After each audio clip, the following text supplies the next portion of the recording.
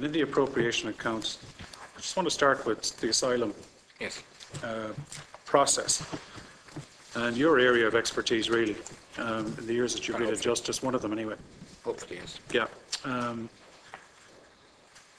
maybe go through some of the figures and some of the policy announcements that have been made recently, particularly as it pertains to fast-tracking applicants. And maybe I'll start with that. Okay. Now, you know, doing a bit of research into this, you go back and you see press reports about this having been announced, certainly having been announced in the media back in April of this year, that a fast-track process was being formulated within the department. It's been re-announced, I don't know how many times, and you know, every time there's a lot of media scrutiny and exposure when it comes to the refugee crisis that exists and has grown over the last 6 months in Europe, we again hear the issue of fast-tracking and processing people an awful lot quicker, et cetera, et cetera. So where is the fast-tracking of applicants as it stands right now? Okay. Thank you, Deputy. I think what you may be referring to there is a piece of legislation which has been in a long time in the making, and it's called the International Protection Bill, which will tidy up the not fit for purpose legislation which we have at the moment, which owes its origin to the Refugee Act of 1996, which is a time-consuming, sequential, as I say, not fit for purpose piece of legislation. The new International Protection Bill will require people, when making applications, to put all their details up on the table pretty much immediately when they're making their applications. One of the effects of the current system we're operating is that there are possibly up to 5, maybe 6, and maybe more in some circumstances, opportunities for people to seek to judicially review decisions which are taken in the system, which has given rise to clearly very serious delays. So there are 4 parts to the process potentially, and then you can have a High Court appeal, right? And literally at every decision point in the system, as it currently stands, people are entitled to go before the High Court, and they do that on a regular basis, and that's their entitlement. That's the law. Okay. The new bill will remove that. There will be 2 points of decision in the system, which will remove that immediately. That bill, as I say, is a long time in the making. It was part of a wider piece of legislation which was contemplated for reform of the entire immigration area, and the Minister decided upon taking office in May of last year to separate out the protection aspect of it, and that's been done, and the publication of that is imminent, I have to say. I anticipate that the government will be making a decision on it very, very shortly, and the intention is that it will be then published, then be brought before the Oireachtas, and ideally and hopefully, and I think the Minister is on the record of saying this, she would wish it to be enacted before the end of this session. Okay, Grant, so what are we looking at? I mean, as far as people, you know, remaining in the system for years and years, and, you know, I'm from Waterford, and, you know, the direct provision centres are in Tramore. I deal with a lot of people who are, we'll say, in the system, having applied for refugee status. So what are we going to look at? Or what will we be looking at when it comes to timelines here, when somebody applies? Obviously, there is an appeals process and all of this, but I think what the public really wants to know as well, how quickly will someone be processed? Just to put a bit of context around this, Deputy. At the moment, under our existing system, the first 2 aspects of the process, people are through within a median time of about 8 months. So when you apply for asylum and you get a decision, if you get it, and the numbers, I should add, by the way, of people getting it are on the increase. It's now about of the order of 12-13% of people who actually I'll get to that. I have the figures, and I'm just going to Okay, I'll come back to that. So the median time, if they refuse at first instance, and then they go on to appeal, that decision is made ordinarily in about 8 months. The difficulty in our current system then is beyond that, where they then make application under what's known as subsidiary protection, and it starts effectively the whole process all over again. And then when that process is completed, they can then seek to make application to leave to remain in the country. So I understand that. What's going to be different about what's going to be different now in the new system is that people will be required at the moment of making application, at the very point of making application, to put forward every single ground by which they're claiming protection in the state. Every single ground. They will not be allowed back into the system at a later stage on the basis that a new ground has emerged. They will be required from the word go to put up all their information onto the system to make application. So that won't prevent them from applying. If they put on information and will there be an automatic bar in some cases? Absolutely. There will be statutory requirement on them to do that, and if they don't abide by that, effectively there will be... Give me an example with regard to what they will be asked to fill out and what those statutory bars will be. Well, for example, at the moment, if somebody applies for asylum and they claim under the grounds that they're being oppressed because of their religion and their home country, and it's found that no, that's not to be the case, then they go on under appeal, and it's found to be not the case. Then under subsidiary protection, they go on to make an application on the basis that they have a fear of returning to their country. So how do you decide on, to take the grounds for there being discrimination on grounds of their religion? Do you actually do an investigation of the country from which they've come? There is a very large process with a large number of people involved in this. It's an independent process run by the Office of the Refugee Application Commissioner, who is an independent officer of the Minister and of the Department, while part of the Department. They do what's known as country of origin research in a very large way. They're also very much part of the UNHCR, United Nations High Commissioner for Refugees training programme. That's all been very well established, and there is a very large amount of information available to people in the Department in terms of documentation, in terms of access to the information about countries, and that's very well established. We started off very poorly on that maybe 10 years ago, but by now we have extensive documentation around that process. Let's go back to your grant. Yep. So what's different with regard to what you're proposing? What we're proposing now is that person in making the application will be required to say, I wish to claim asylum in Ireland on the basis of I'm persecuted because of my religion and my country, and I also wish to make it clear that I am fearful about returning to my country. They will be required to do that on the spot, not as two different separate processes. And if they don't do that and their appeal is upheld, there is no more room for them to be part of the system. Okay. So that's the end of it then? Yes, exactly. So then what are we talking about? Are we talking about increased deportations then? Clearly, that will be a function of the number of people who actually do come through the process. But ultimately, the ultimate gain in this for everybody, for Ireland, for the taxpayer, is that people will be processed through the system far more quickly.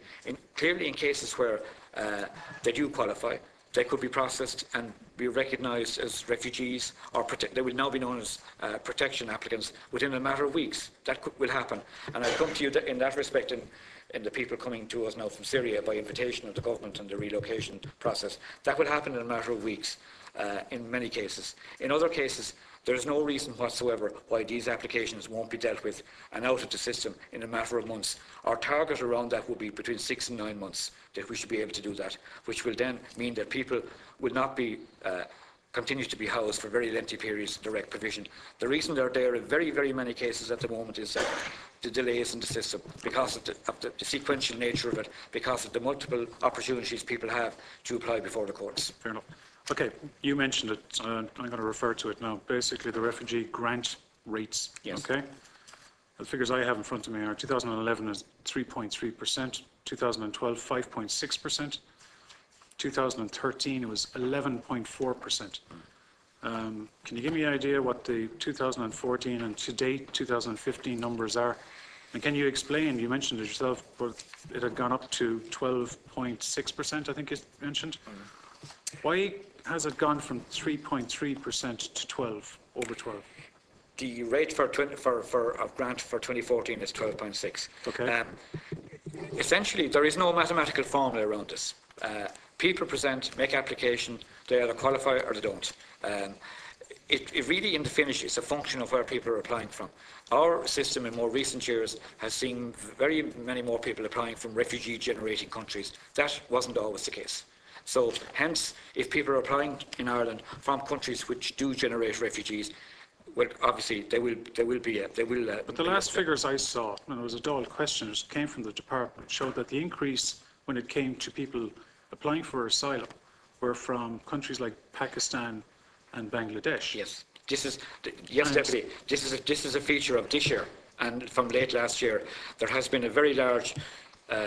If I just go back over the figures over recent years, that doesn't quite equate with what you just said. We're talking about this year. We're talking about this year. Okay. people from Pakistan up to the end of September, to the best of my recognition or my knowledge, about 1,500 people had applied from Pakistan for asylum in Ireland. That would have been about 45% of all applicants in our system at that stage. Or we are likely to have about 3,500, maybe 3,800 applicants this year, which would be an increase, a very large increase from the last number of years. What's the increase from last year? So 3,800. In 2013, it was about 950 or thereabouts. Last year, I think it was of the order of about 1,200. Okay. And it's now up to likely to be 3,800. Now, of those, you're saying that those two countries amount or They will constitute 45% of those applications? by year's end, the likelihood is that they probably will. They probably will. Now, people have actually, just stick with that for a second, people have intimated to me that some of the individuals coming from Pakistan and Bangladesh have already been processed in the UK system. And what they do is they come to Northern Ireland, for example, and then they cross the border, it being one free travel area. Is that something that you've seen yourself? Yeah. I want, if I may, Deputy, talk in the generality of it here, Yeah. because clearly people have a statutory and a lawful entitlement to claim asylum, so I don't want in any sense to be... And I don't either, that's fair enough, yeah. Cutting That's across correct, any yeah. individual application. No, I'm But- just, but, yeah, I'm actually citing the countries that the department cited to me, so sure. that's why I'm mentioning them, yeah. Yes, what seems to be happening, and which is a concern for us, is that people who are in the UK, that the applicant cohort we're talking about from those countries tend to be young males in their early to mid-20s, maybe a little older, who have effectively, in many cases, and we're able, this is one of the benefits of our common travel area system, where we can check with our colleagues in the UK if they have already immigration status in the UK. In many cases, these are people who might have arrived in the UK as students, who've now run out of time in their immigration status, and in order to remain within the common travel area, Ireland and the UK, would come to Ireland, make application here, in some instances remain, and in some instances, when their application is dealt with, will have disappeared back into the system. But it is a concern, and Surely it's an awful waste of resources. When you consider that basically they've gone through the UK process. well, they wouldn't. I would say, Deputy, they haven't gone through the UK asylum process by and large. They would have been in the UK on a different immigration route. Yeah. But I agree. But for all that, we have a statutory duty for everybody who turns up to claim asylum. I know, I'll tell you consider that. but I'll tell you where I'm coming from. And it's probably a view that's, I'm guess shared universally almost, certainly within the department. I mean, there is a refugee crisis in Europe right now. And we have finite resources. And we've had, and the strain and the stress that, comparably, compared to Germany, for example, we haven't seen the kinds of pressures that the Germans are experiencing right now. Berlin, I think they're processing 1,000 people per day in that city. Yes. So when you say something like that to me, I think about the people who actually are genuine refugees, who kind of deserve attention, deserve accommodation, and deserve governments looking at them differently. And what we're dealing with here seems to me to be people who are, frankly, spuriously in many cases, applying for refugee status, and that seems to be a hallmark of our system down through the years. When you look at the rates that you've just cited, right? And you mentioned yourself, okay, the numbers of genuine, we'll say, refugees are going up. It's reflected in the grant rates for refugees, but the question does arise, outside of your fast-tracking process, how effective will that be? And go back to, how much money we spend in this area and where it needs to be allocated. And when you have this kind of increase, up to 3,800 from 900 a couple of years ago, we have a problem. And the problem is the money isn't going where it should be. It is. Respondent, please, could you also address the issue of what happens to those who have been refused right to remain? I share Deputy's concerns in this respect. It is a difficulty, and we're not alone in that respect. I think all administrations have those difficulties. I think from our department's view, the staff are work very hard to try and, as quickly as possible, identify the people who are people in need of protection from among the large number of people, to try and get them through the system, get them out the far side of the system as quickly as possible, get them into living, proper and appropriate lives in the community, supporting them as best they can with all the measures. And that clearly has to be the focus. And yes, I agree, people who do make application and who do use the system for the reasons you describe are a difficulty. I would add that, as you know, the government has agreed to take in 4,000 people as a result of the conflict in the Middle East. Sure. That is an entirely different situation. These people, while they will be subject to the new process we're talking about, the sense is that 75, 80%, maybe even higher, will automatically qualify because they are clearly coming from Syria and the region where refugees are being generated. So there's no reason why they can't be through the system very quickly, and they will be, in every sense of the word, people who do deserve, our hospitality. On the Chairman's point about what happens to people who do not qualify, a much misunderstood part of our system is that when a person has been through the entire process, they're invited in the ultimate to make application as to why they should remain in the state on humanitarian grounds, and they put forward a case. And this again will be gone in the new system. And if that's not accepted by the minister, and it's done by officials on the minister's behalf in most cases, they're then deportation order is then signed, telling them they must leave the country. The onus is on the individual to leave the country in foot of the deportation order. The onus isn't on the state to remove the person forcibly from the country. And that is it's an important distinction. But some people do leave the country.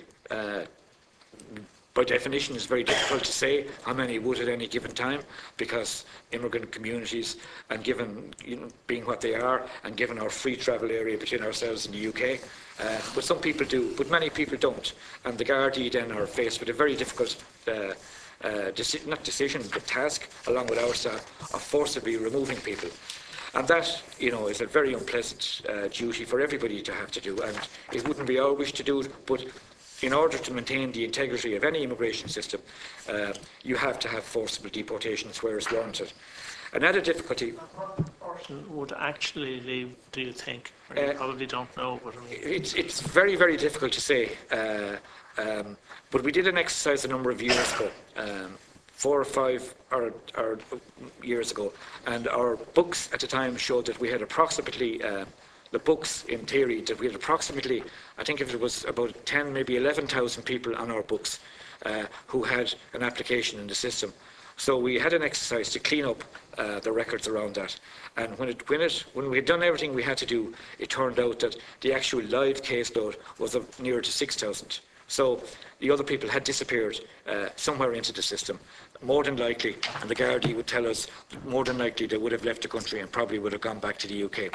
But alongside that, as I say, we do have forcible removals and deportations. There are a number of different categories of people who are removed, and of the number of deportation orders that are signed, ordinarily about 15 to 20% of them are forcibly removed.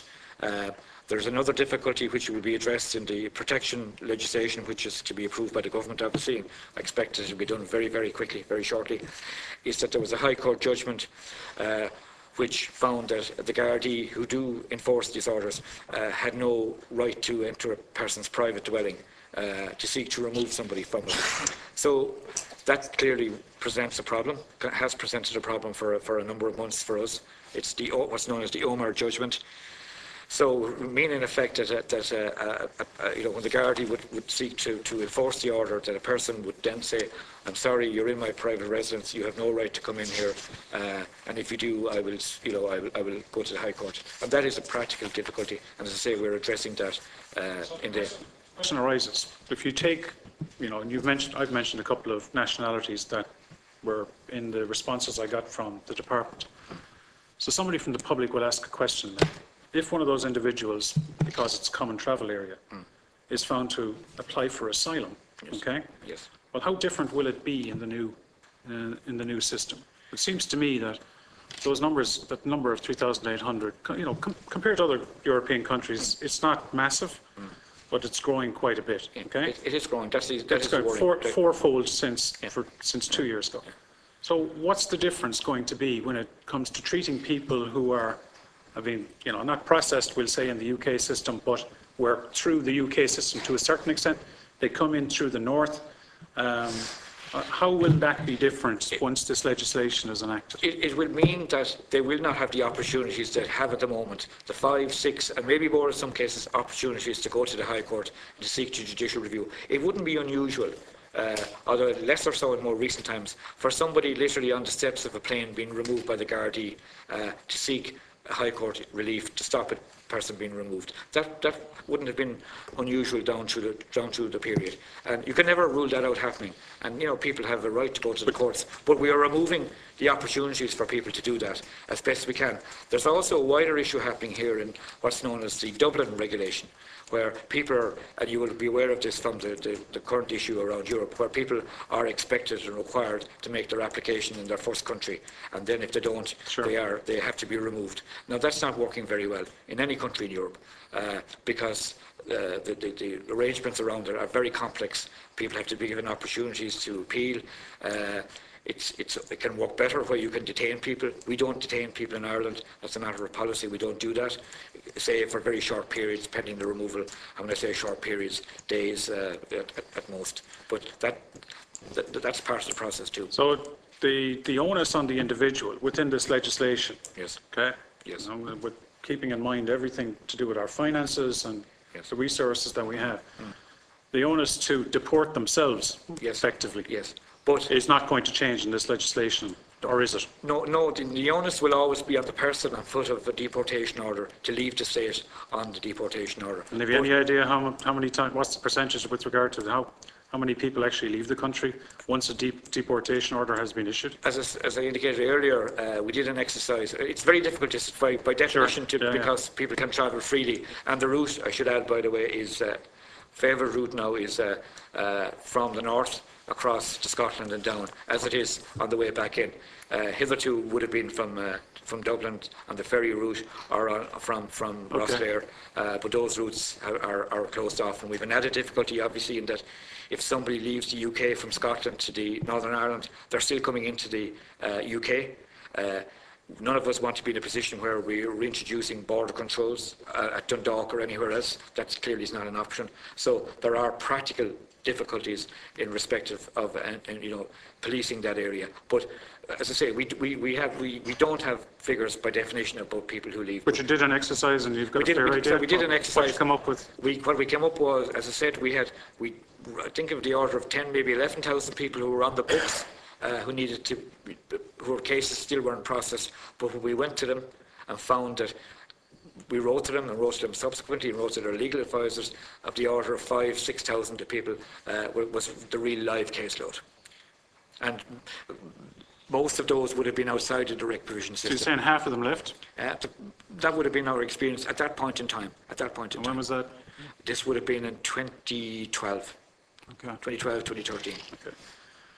I'm going to keep going, okay, because a certain amount of time, and there's no one else here, so. Okay.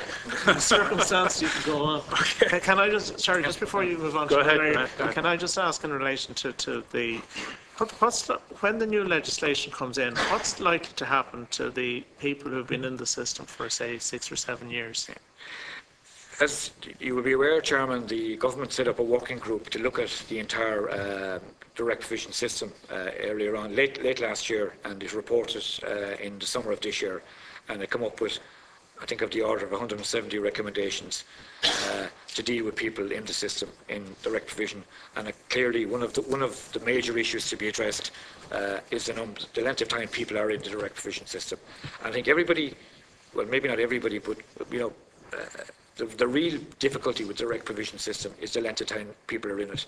And our focus at the moment is trying to deal with the cases of people who are there longer than 5 years and get them out of the system and move them on. And in the ideal world, when the new legislation is turned on, we would have reduced that caseload to the absolute minimum, because it would be an entirely unhappy situation for us to be operating two parallel systems. One where people were being, as Deputy Deasy says, fast-tracked to the system, and others, people who are already in the system and there were log jammed in it. But each case will be dealt with on its merits. We're often asked, for example, should these be subject to an amnesty or amnestised? And obviously that's a matter for the government to decide. But I've no sense whatsoever that there would be an amnesty to deal with those cases. We've always been open. And there are practical difficulties and political difficulties in terms of the European agenda around that too, and that no country is in a position to move forward individually around that, because a person who gets status in one country in Europe can ultimately move into another country, and that obviously gives rise to major difficulties when you're talking about very large numbers of people. So there is a political agreement that there shouldn't be any general regulation schemes, but Ireland, like other countries, on a case-by-case basis, where somebody puts forward a good case on humanitarian grounds as to why they should remain, we will look at it, and we have done it, and we've done it in increasing numbers in recent months on foot of the working group report, with the aim of ensuring that we get as many people out of the system who are there for a lengthy period as quickly as possible.